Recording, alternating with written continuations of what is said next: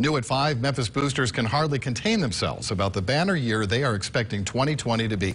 As many as 4,000 jobs, not to mention some 6 dozen new projects already going up or in the pipeline.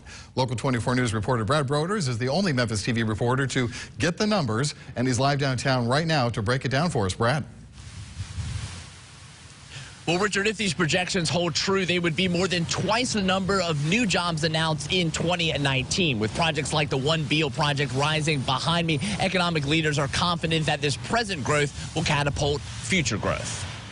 We think that this is an aggressive projection. But it's a projection the Memphis and Shelby County Regional Economic Alliance stand by. The group, with members from the Greater Memphis Chamber, Downtown Memphis Commission, and the Economic Development Group EDGE, today announced their projection of 68 new announced projects and 3,800 new jobs in 2020 across Memphis. The community has momentum, and growth attracts growth. Today's 2020 projections came after the Alliance exceeded their 2019 goals for new jobs and projects. The nearly 70 estimated new projects this year for Memphis include 20 industrial, 18 retail, 15 office, 4 mixed use, and 3 hotels. 3 organizations have worked long and hard on these to come into a public forum in front of our 2 mayors and make this commitment we didn't do lightly.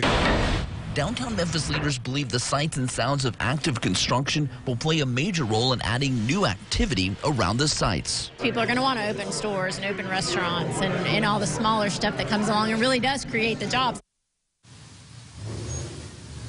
Now, members of that Economic Alliance caution that these are projections of new announced jobs this year, which may still take 1 or 3 years to officially come online beyond this year.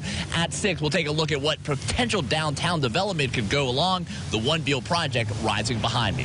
Reporting live in downtown Memphis, Brad Broders, Local 24 News. All right.